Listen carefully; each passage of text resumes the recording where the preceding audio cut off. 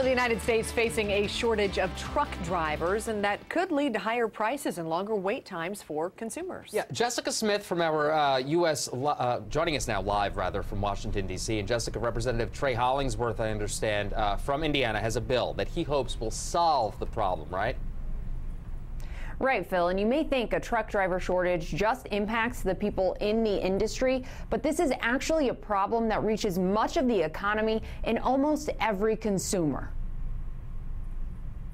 America does not have enough truck drivers, and that's a problem for consumers. If you got it, a truck brought it. Sean McNally with the American Trucking Associations says trucks move 70% of all freight in the U.S., and without drivers to move that freight, prices and wait times are increasing for consumers. Companies are having difficulty finding trucking companies to move their goods because trucking companies are having difficulty finding drivers. According to the ATA, there are 51,000 trucking jobs open right now. McNally says it's tough to find drivers who have the necessary skills and safety record, and the lifestyle is not for everyone. Plus, a truck driver must be 21 years old to drive across state lines. We can allow a 19-year-old to drive 9 hours up to Gary, Indiana, and back to Jeffersonville, where I live, but they can't drive the 10 minutes over to Louisville. Indiana Congressman Trey Hollingsworth has introduced a bill that would allow 18 to 20-year-olds to drive across state lines after completing an apprenticeship program to make sure the young driver is ready. I think this really enables trucking companies across the district, across the state, across the country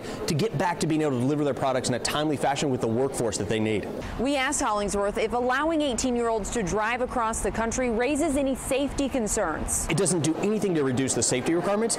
I'm just saying let's afford them the ability to cross state lines after they go through a rigorous safety program. The ATA says the industry needs to add 90,000 drivers every year for the next decade.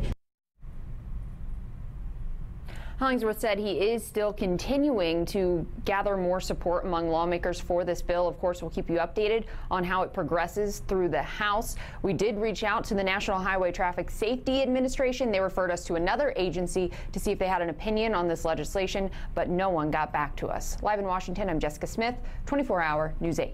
Yeah, hey, Jess, before we let you go, a lot of talk surrounding self-driving cars and trucks. How could they play into this shortage?